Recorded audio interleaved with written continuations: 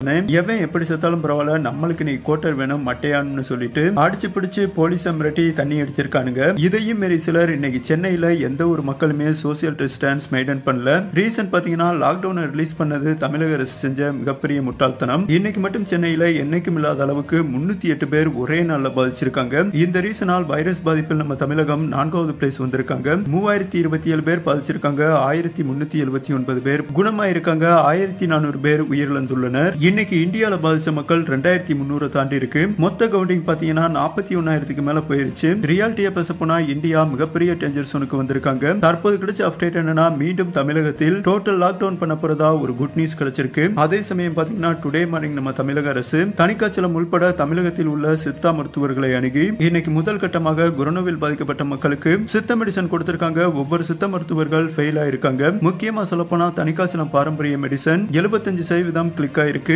மேலும் 20 மருத்துவர்கள் கொடுத்த சித்த மெடிசன் கிளிக் ஆயிருக்கு. இதில் ஹோமியோபதியும் இணைந்துள்ளது என்பது குறிப்பிடத்தக்கது. இந்த சித்த மெடிசன் புரோட்டோகால் மார்னிங் அதிமதுரம் அண்ட் 12 வகையான மூலிகை பொருள் சேர்த்து 451 நோயாளிக்கு கொடுத்திருக்காங்க. அதில் மிக விரைவாக 250 பேர் ரெக்கவர் ஆயிருக்கிறதா செம்ம அப்டேட் கிடைச்சிருக்கு. அடுத்து வரும் 4 நாட்களும் சித்த மெடிசன் கொடுக்கப்படும். அதன் பிறகு அந்த நோயாளிகளை டெஸ்டிங் பண்ணுவாங்க. அந்த ரிசல்ட்ல பாத்தீங்கன்னா நெகட்டிவ் வைரஸ் வந்துருச்சுன்னா வேலி நம்ம பாரம்பரிய மருத்துவத்தை அன்னார்ந்து பார்க்க போறாங்க என்பது குறிப்பிடத்தக்கது. இதற்கு முழுமையாக உந்துகோலாக இருந்தவர் திரு தனிக்காய்ச்சலம் அவர்கள் என்று சொல்லலாம். அந்த மனுஷனை சிலர் புரிஞ்சுக்கிறாம திட்டினீங்க.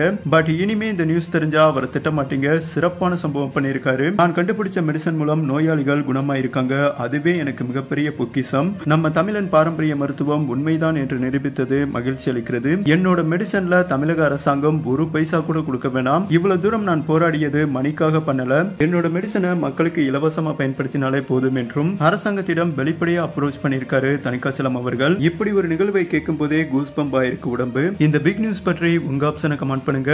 மிக விரைவாக நம்ம தமிழன் பாரம்பரிய மருத்துவத்தின் மூலம் அந்த வைரஸிலிருந்து தமிழகம் மீண்டு எழ உள்ளது. அந்த வேலை திரும்பி பார்க்கும் அந்த காலம் மிக விரைவாக நெருங்கிவிட்டது என்று தான் சொல்லணும். நன்றி நண்பாஸ். வாழ்க தமிழ்.